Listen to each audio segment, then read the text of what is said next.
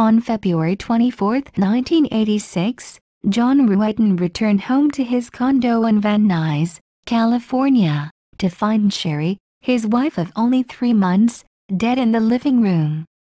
2 years before, John and Rasmussen Sherri met at a party in the spring of '84. John was immediately attracted to Sherri. As soon as he met her, he got her number from a mutual friend. They went on a date and instantly hit it off. John moved into Sherri's condo on Balboa Boulevard, and they married on the 23rd of November 1985. Friends and family described them as utterly in love. But tragedy was waiting.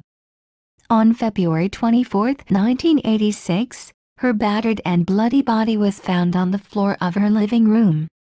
In addition to being beaten and shot 3 times in the chest, Rasmussen had suffered a bite to her arm during the vicious struggle.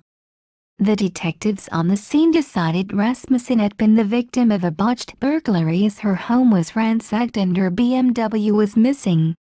It was a theory of the crime the department would stand behind for decades.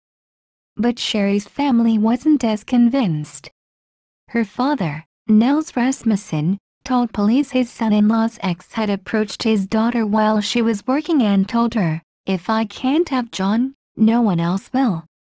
But Nels' theory was cast aside, according to his attorney, who would years later tell reporters, he was always diverted. He was told repeatedly that he'd been watching too much TV. At the time, LAPD detectives insisted that it was a burglary gone wrong. But the truth was actually more sinister. In more than one instance, evidence connected to Sherri's case appeared to have grown legs, including some that vanished at a time when it was apparently needed the most. But 27 years later, the real story was figured out. Former Los Angeles police detective Stephanie Lazarus was found guilty in 2012 of murdering Rasmussen after department matched her saliva DNA to a bite mark on the Sherri's arm. The John and Lazarus met in college and became friends who occasionally had sex. Though it appeared Lazarus was more serious about Ruetten than he was about her, they remained close for years. But after some time, Lazarus learned John was to be married to Sherri. She decided to get revenge after their marriage. She was convicted of first-degree murder and sentenced to 27 years to life in prison.